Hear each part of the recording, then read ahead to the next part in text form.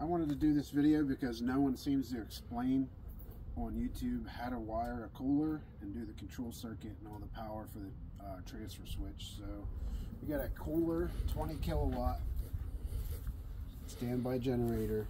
It's for residential or small commercial. 100 amp breaker out. On the side here, these are your control wires. So I need 4 control wires.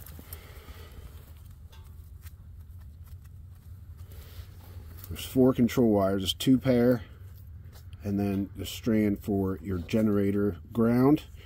You hook this up on one side to your ground and then leave it back wrapped around a cable on the other side. You do not hook it up on both sides.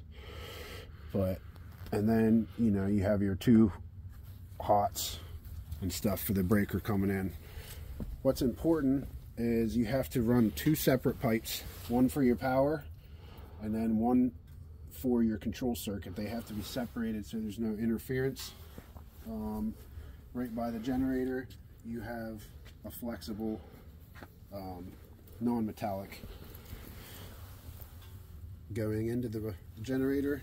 And then we'll go to the transfer switch.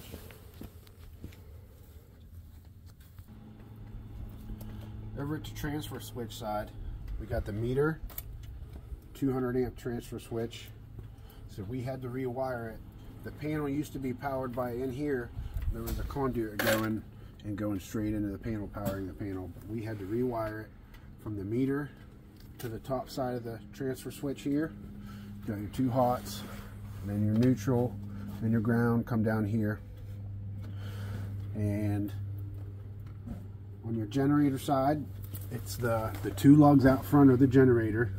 You got your 2 hots, a ground and a neutral, and then these back 2 are your customer's load, which is also 200 amp wire. And the transfer switch switches from generator side to the customer load side. And this is always the source coming from the meter. You got to remember, when you pull your generator wires, you're pulling 2 hots, a ground, a neutral, and then a 120 volt circuit, neutral, ground, hot going to this 15 amp breaker. That's what charges your battery in your generator when it's not running and it's just sitting there. You can see the lights that are on in the panel in here. And you got your 4 control wires. And then this we have connected down here to the ground, if you can see it back in here. Only on this side. On the other side it's not connected. You can see our 4 connectors there, our 4 conductors. And if you look on this print right here that the transfer switch comes with, it shows on here them 4 conductors getting landed on A, B, power, and common.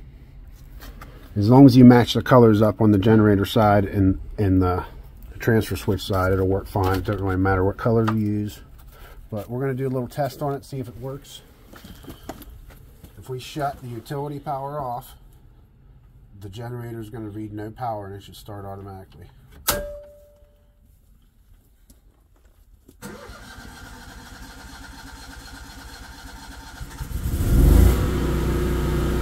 After a second, the transfer switch, there it already went.